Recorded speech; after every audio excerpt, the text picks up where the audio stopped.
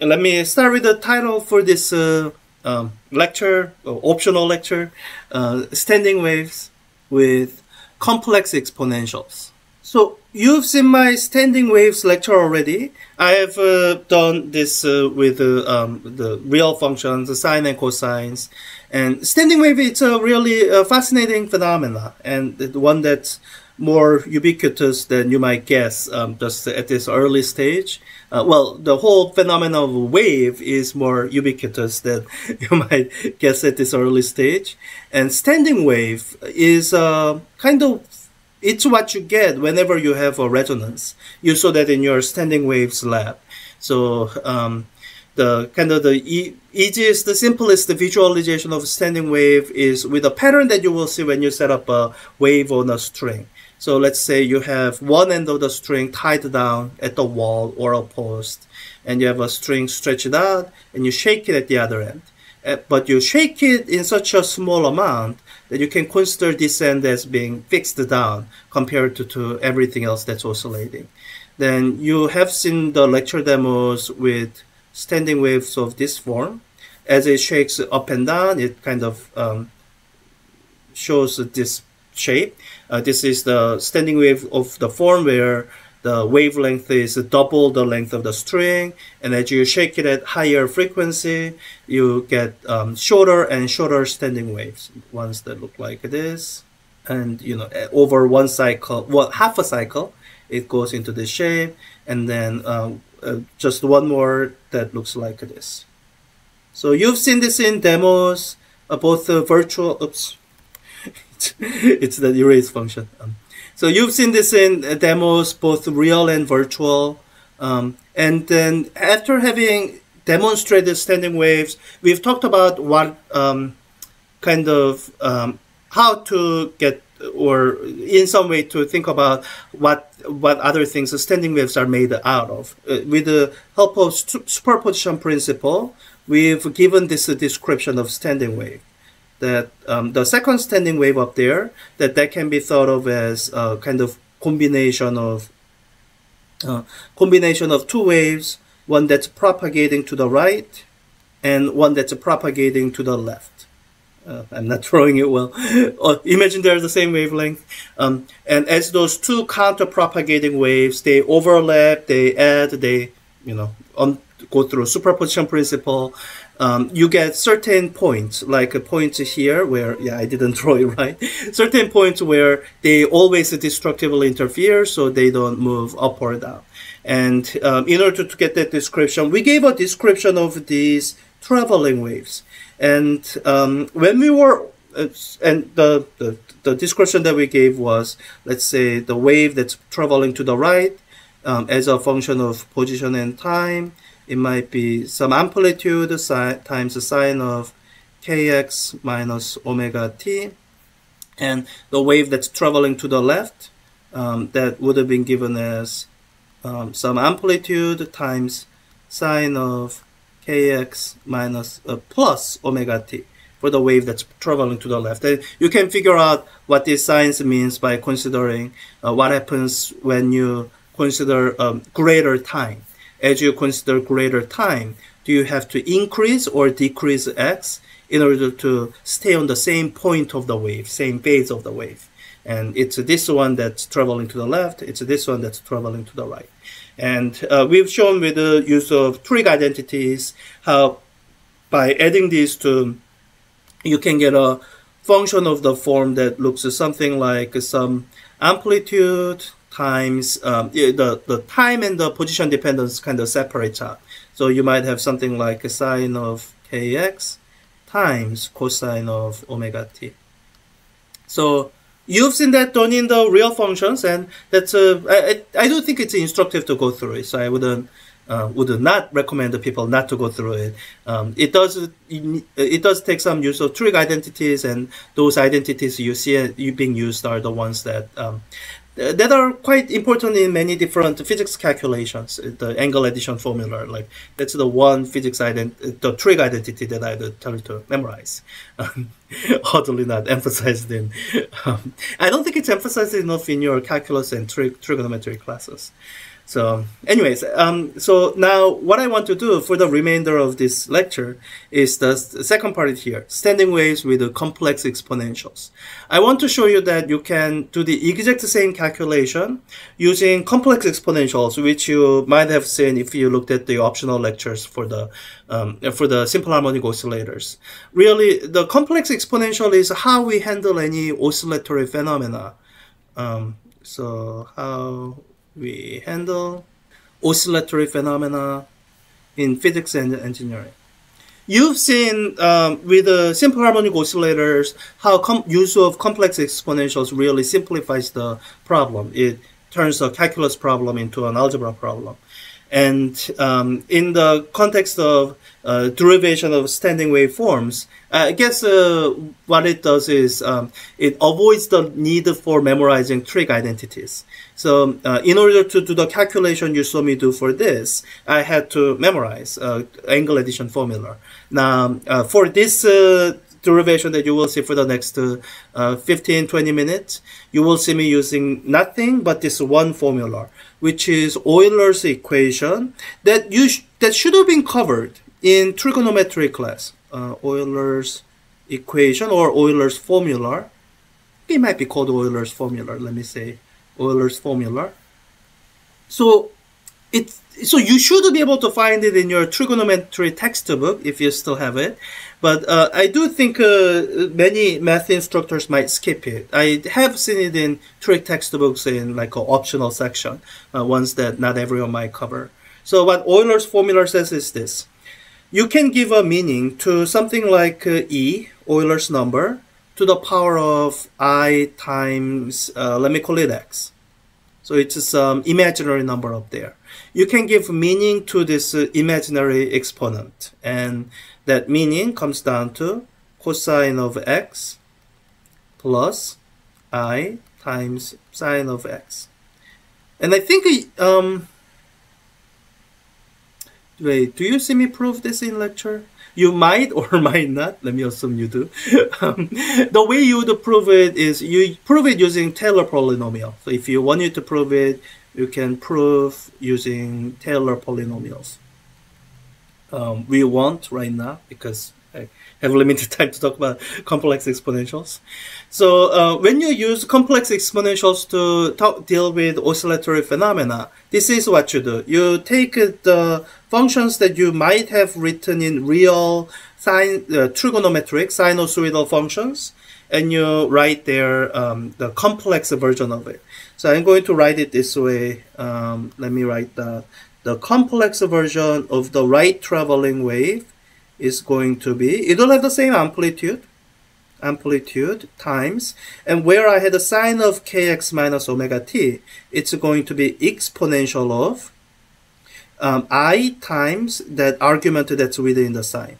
Now, there's a bit there that I have to be careful with, so let me take that care now and fix it now before it gets any farther. So when I was dealing with the sines and cosines, I wasn't all that careful about the meaning of this k wave number and omega angular frequency.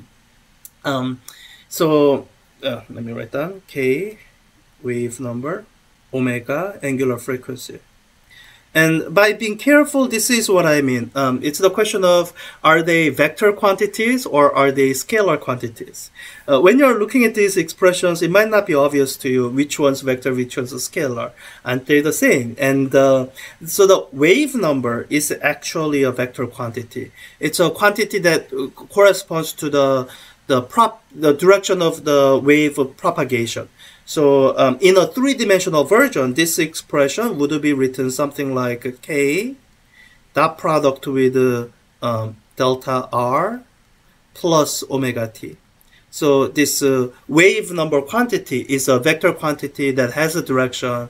Direction actually matters. And omega angular frequency, this is the one that's a scalar. The direction doesn't matter. The only thing that matters is the size, magnitude.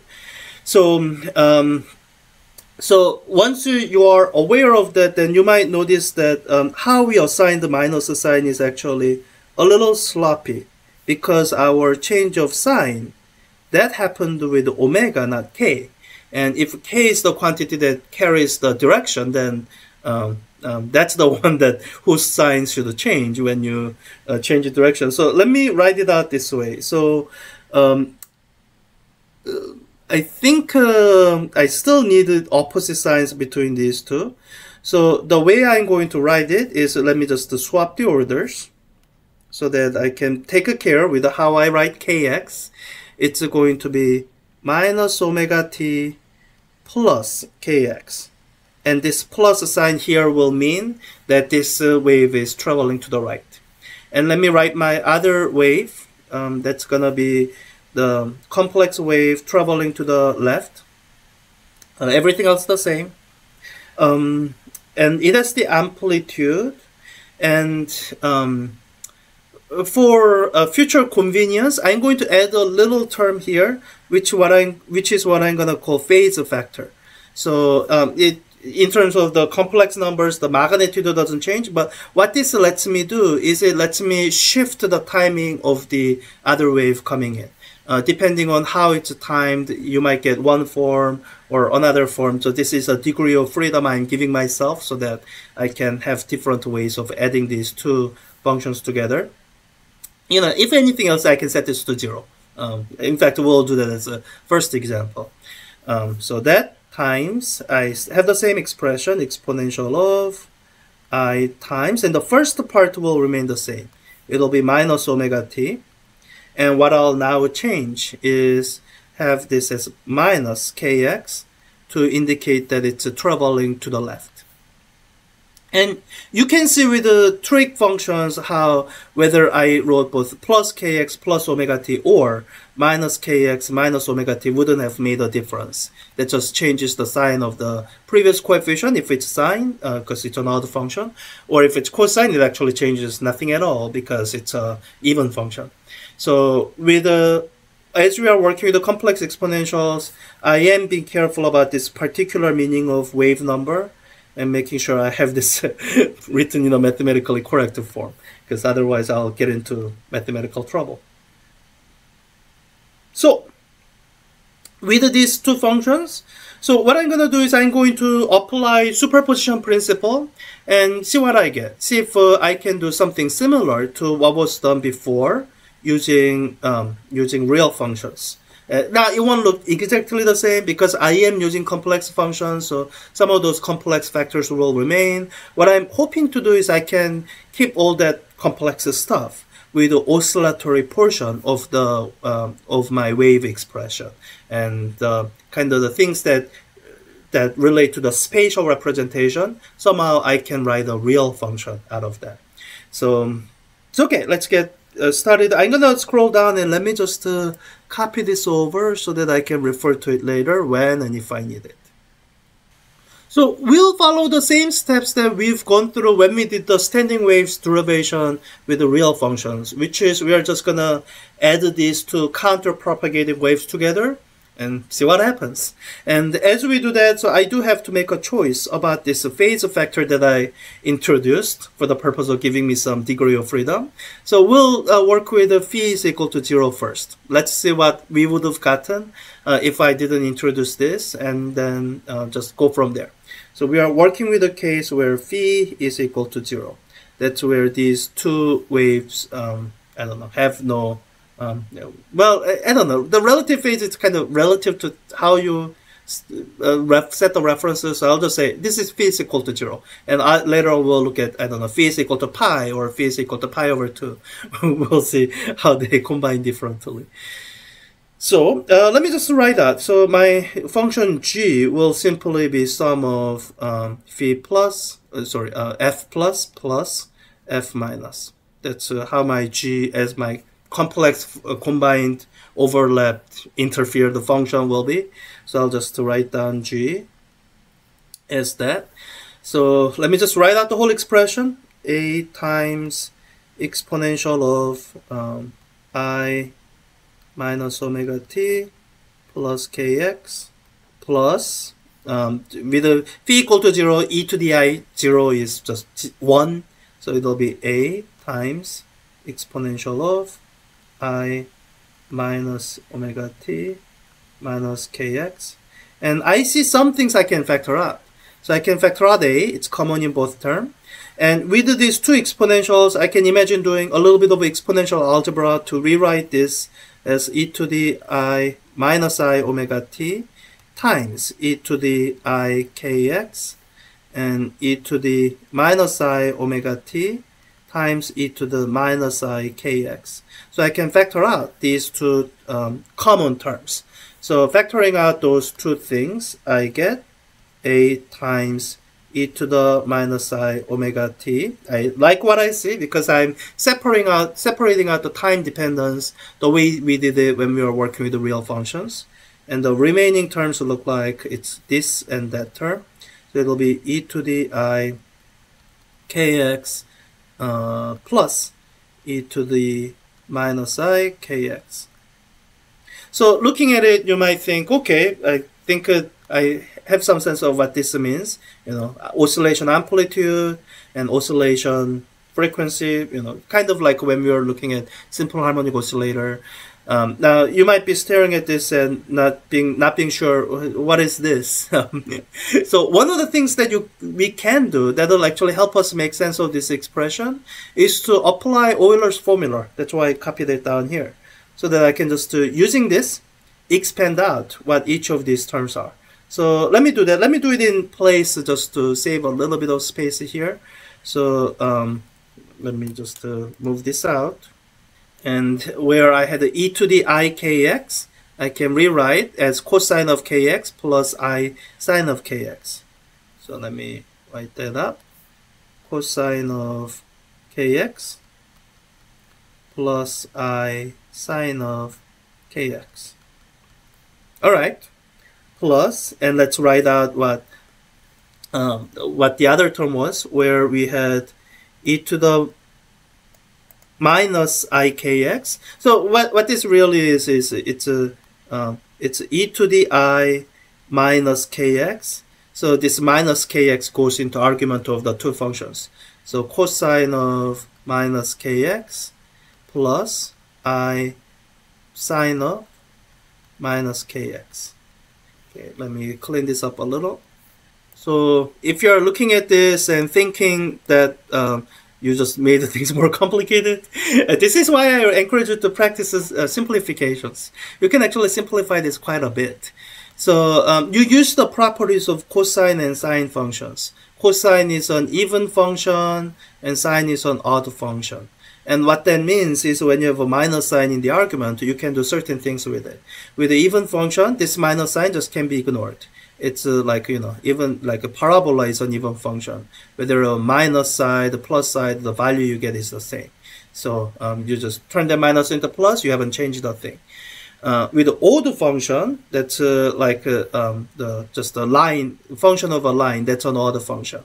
Where, so what it means is, if you go from plus to minus, whatever value you had, you get negative of that value. So where you have minus, you can pull the minus sign out of that the function argument. So minus in front, plus here. Now, once you've done that, you should be able to see the simplification. The cosine functions and the sine functions, because they are the same term with the opposite signs, they cancel. So I can cancel out the sine of kx, and I get just cosine of kx. So let me just turn this into 2 and get rid of that. Let me just clean this all up. So you get a cleaned up version of 2 times a e to the minus I omega t times cosine of kx. So you have this function separated out. You got some time dependent oscillatory thing that will have all the complex things in it, and you get this real function that basically gives you the shape of your the standing wave function. Now, the functions that we looked at up there, they might not have looked like cosine of kx, any of them, if I set my x equals 0 here. But imagine if your x was set to equal to 0 somewhere in the middle. Like this is where x was equal to 0. Then this waveform here, this is cosine of kx. It's a matter of whether you have cosine or sine. It depends on kind of setting your origin correctly. Or I think if we really want a sine function shape, I think we can get it by messing with this phase factor. So let's try a few other values of phase factor and see if we can get this function to go as a sine of kx instead of cosine of kx. So yeah, so one of the phase factors I want you to try, let me do it this way. I'm going to move this down and just use this space again so that I can more easily refer to these functions. So let me move this down. So let's do this calculation again, this time with phi value of not 0, but if you think of phi as an angle, you know, from 0 to one that can go all the way to 2 pi, which is 0 again. The one that's most opposite is pi. So let's see what we get with the phi is equal to pi. So phi equal to pi. And we'll add these two functions together again. My g is a times, let me this time just write this separated. So it'll be e to the minus I omega t times e to the I kx. And then plus, and this will be a times e to the I pi. And I can simplify this a little bit. I'll do that in a little bit. That times e to the minus I omega t times e to the minus I kx. So you simplify this the way we were simplifying before using Euler's formula. That's why I had a copy down here. So imagine putting in, so for e to the I pi, imagine putting it into this function here. So cosine of pi plus I sine of pi. Sine of pi is 0. Cosine of pi is minus 1. So this just gives you a factor of minus 1. So when we factor out the common terms again that we are factoring out before, what that expression now becomes is a times e to the minus I omega t. And the terms that remain are e to the I kx. And instead of plus, it will be minus e to the minus I kx. So let's, parenthesis too small. So let's write it out here. I think if I save space, I can kind of fit it in the remaining space. So we'll say this is equal to the terms that we've factored out. And I'll just write down each of these terms using Euler's formula. So I have cosine of kx plus I sine of kx. And I'm going to remember this minus sign and put it each time as I write it down. It'll be minus cosine of minus kx, and then minus I times sine of minus kx. Let me simplify these minus signs again using the property of cosine and sine, even and odd functions. So this minus sign just goes away, doesn't do anything. This minus sign gets pulled out and turns this minus into plus. It becomes plus itself. So, okay, so I think I have different functions canceling out this time. So cosine kx, still the same term, but this time with a minus sign. So these two will just cancel out, and I can combine these two into 2I sine of kx. So when you write that down, what you get is 2a e to the minus I omega t times, now there's an imaginary number. So I times sine of kx. Now there's a way to kind of rewrite this, which is kind of work your way back through the Euler's formula. Or you can imagine doing this. I happen to know the exactly right number. So let me just do that with the exactly right number. If you are putting in e to the I pi over 2 into Euler's formula, then what you will get is cosine of pi over 2, which is 0, plus I times sine of pi over 2, which is 1. This is 0, this is 1. So e to the I pi over 2 is equal to I. Or I can flip that around and say this I can rewrite it in terms of as on the complex exponential. E to the I pi over 2. And I can, oh, look at that. I can do a little bit of exponential algebra to combine these two things, say 2a times e to the minus I times omega t minus pi over 2. So that complex factor in front, it's a phase factor. It amounts to like an offset in the time where you start the time, times epsilon of kx. So if you wanted to get your